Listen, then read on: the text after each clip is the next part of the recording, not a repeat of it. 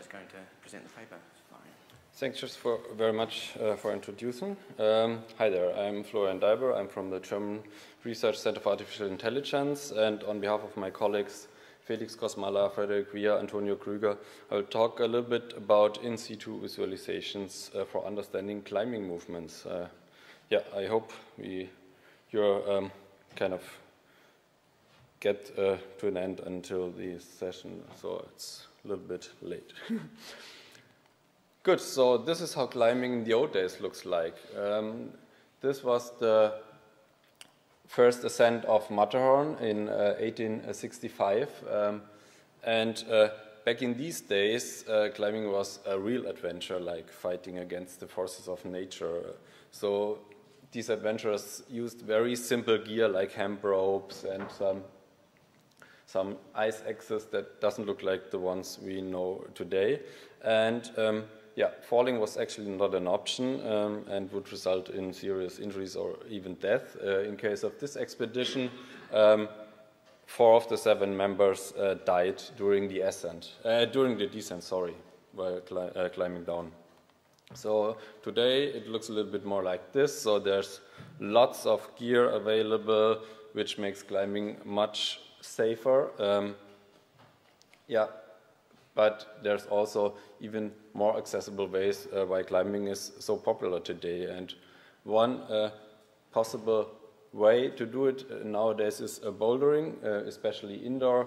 Gyms are easily accessible for almost everybody.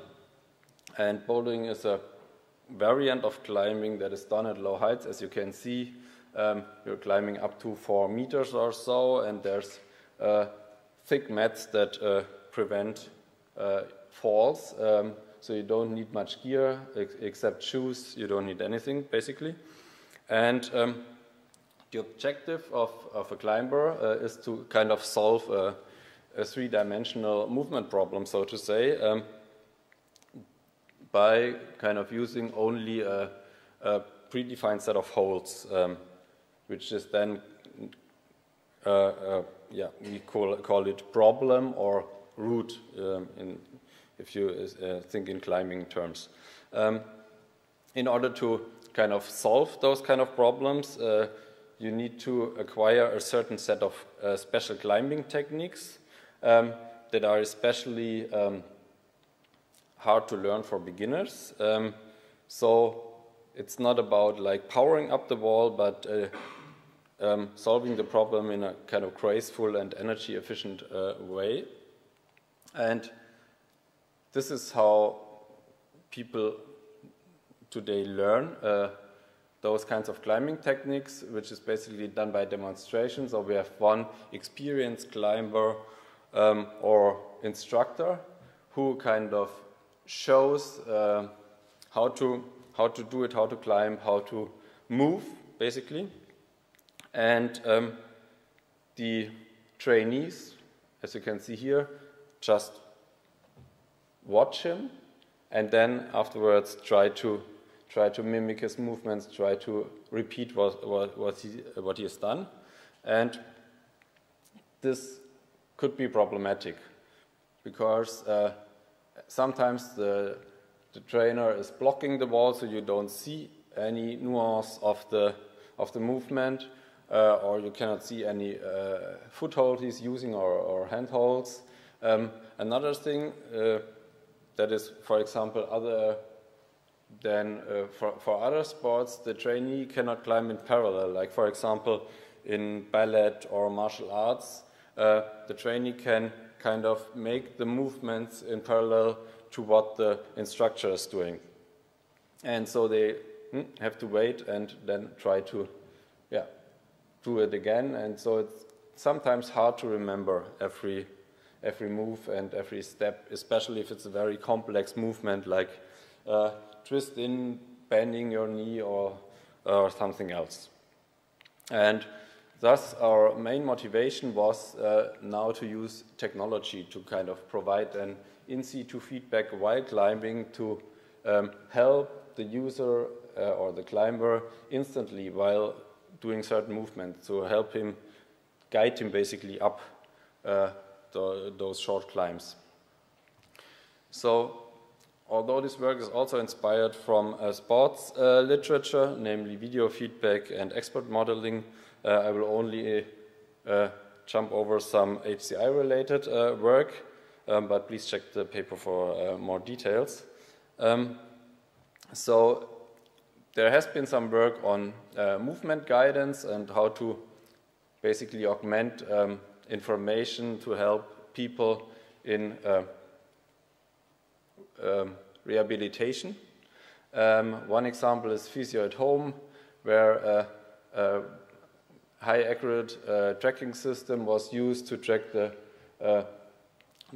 users or the patients in this case, and then a screen was used to kind of give them feedback on how to extend their arm movements back in a physiotherapy exercise. Very similar, but more like augmented reality was used for suicidal.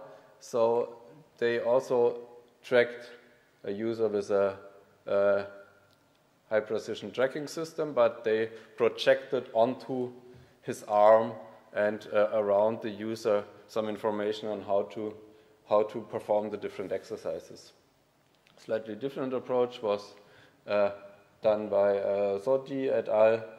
The light guide. Here the information was projected on the hand, and in a study it could be shown that more than like 85% accuracy could be achieved with this augmentation compared to video, compared to classical video feedback, so to say. There's also been some work in HCI in sports. So I just took only 2 examples, but there are some more. One really nice system is the U-Move, because it's also a really nice piece of hardware. So it's an augmented mirror that can be either used as a mirror or as a display by kind of making it transparent so that it can be used as a mirror or not. And this was used to kind of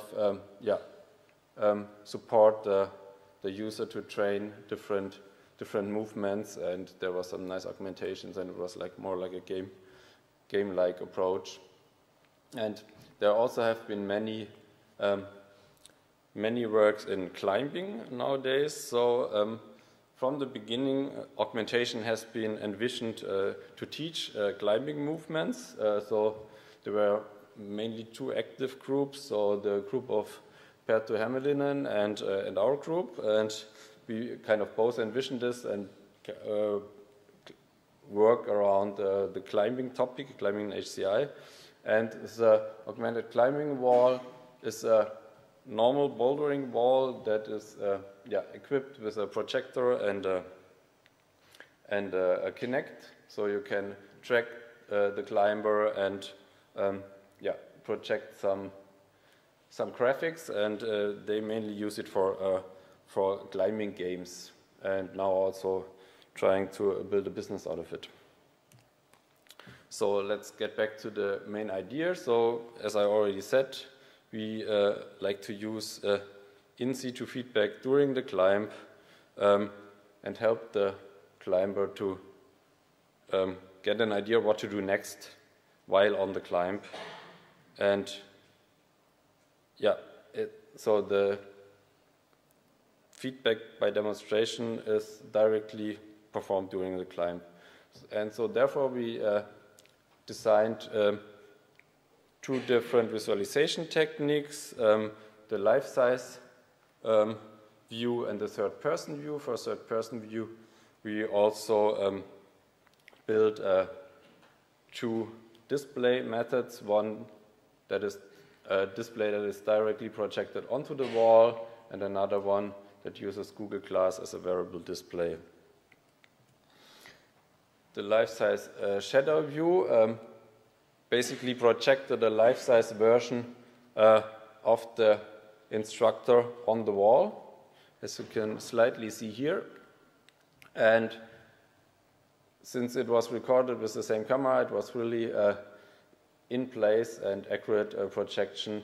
And for this, we used the beta cube we presented last year at CHI.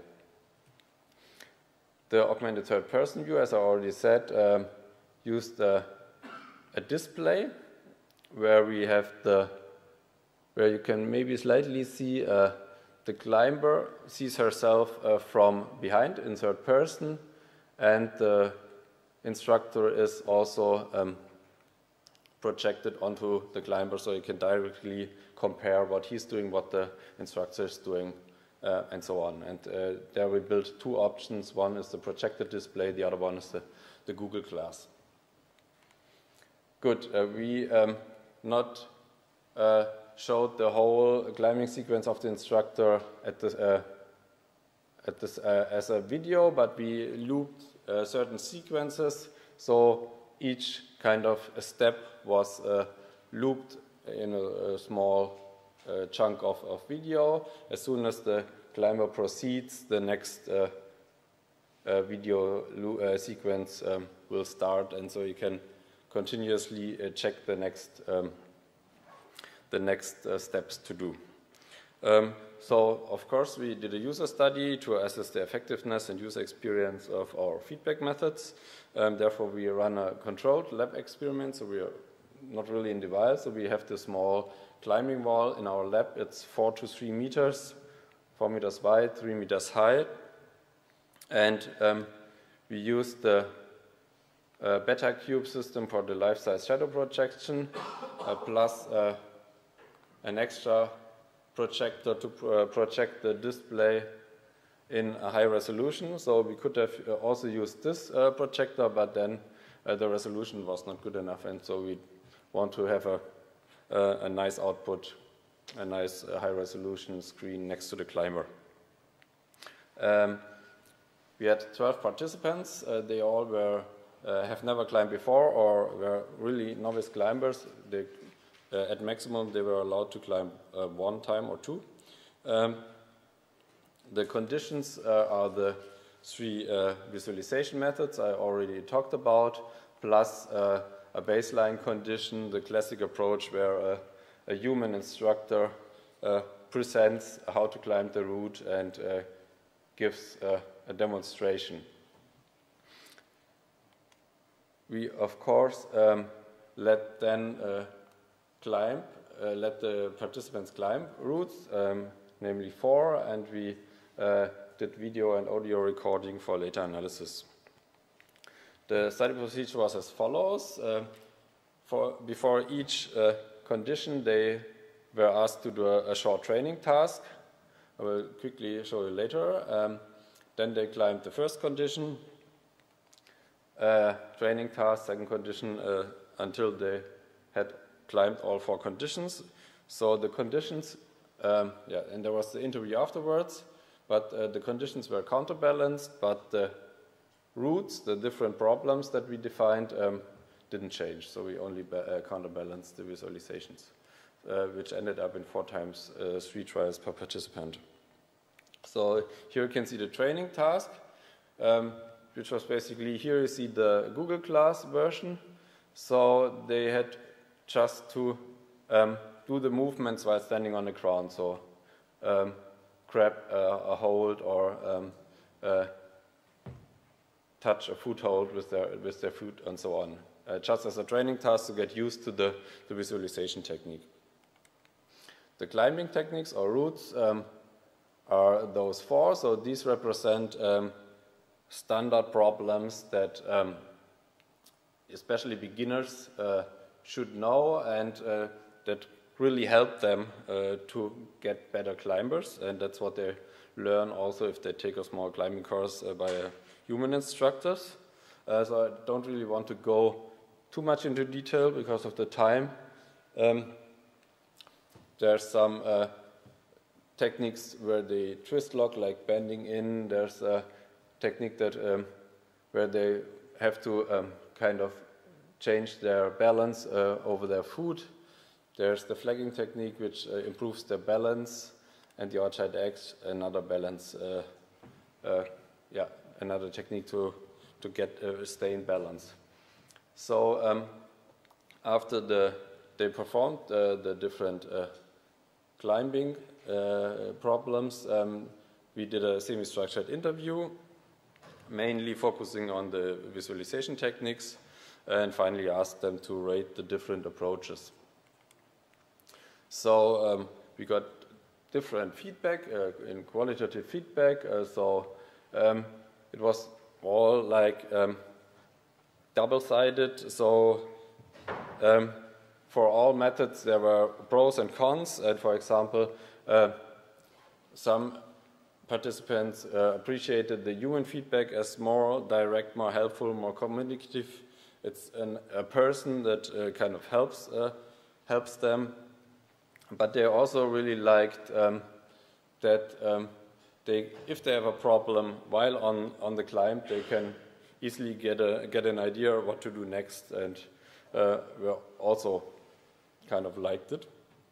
So there are always both sides of the medal. Especially for life-size video, they really thought it was easy to understand and to adapt to. But they kind of complained that it was back-projected, so there were some occlusion problems. So some people don't like the occlusion problems because as soon as they don't see the shadow anymore, they know that there must be right. But they kind of propose, for example, back-projections, like, which definitely indicates that they're kind of not happy with the back projection, with the front projection, sorry. For the display conditions, there were some problems with the context switches, especially for Google Glass, because you couldn't use Google Glass while looking at the wall. They always have to turn their head and kind of refocus, try to see something in the small display, and this doesn't work that much. So Google Glass wouldn't be an option. Let's say it like that. The ratings, although they had some really strong arguments against it, where most of the users preferred life size.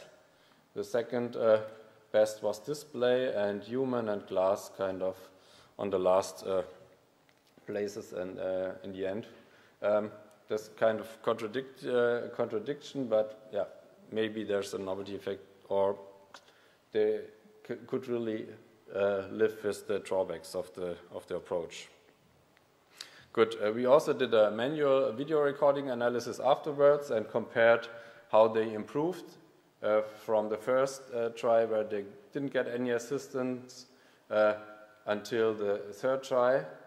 On the second try, they got the assistance with the different methods, and here you can see, in this case, the climber actually improved a lot. So he was hopping on his knee, and I think this hurt a lot, and in the third try, he got it. I think I have to skip over this, but we have some improvements. Please check the paper for more details, and for some discussions why the different improvements might have happened. And with that, I come to my conclusion. So life-size projection works best for all. Projected display was good when it was in the right place, since it was always in a fixed position relative to the user, and Google Glass doesn't work at all. And yeah, we, as a future work or as a conclusion, we kind of envision a context-sensitive hybrid approach that maybe combines like life-size projection with projected displays, and then decides on what to use in a current situation, what might be better, and what might be more suitable, so to say. And another thing we like to work on is like using those kinds of video feedback methods in virtual reality, and see how we can use this kind of output technique or display technique to help the people to engage more in what they have to do beforehand, before climbing. Or they can also use VR while climbing. Let's see. Okay, with that, thanks for attention, and I'm happy to take questions Yes, if there's some time left. We got time for one question? One question, anyone? No, I'll get, oh yeah, Jens. Do you want to switch over, Florian? Cheers.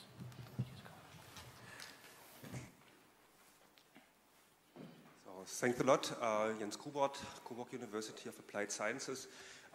You just said in the end, in between, that the Google Glass version was basically not working as anticipated.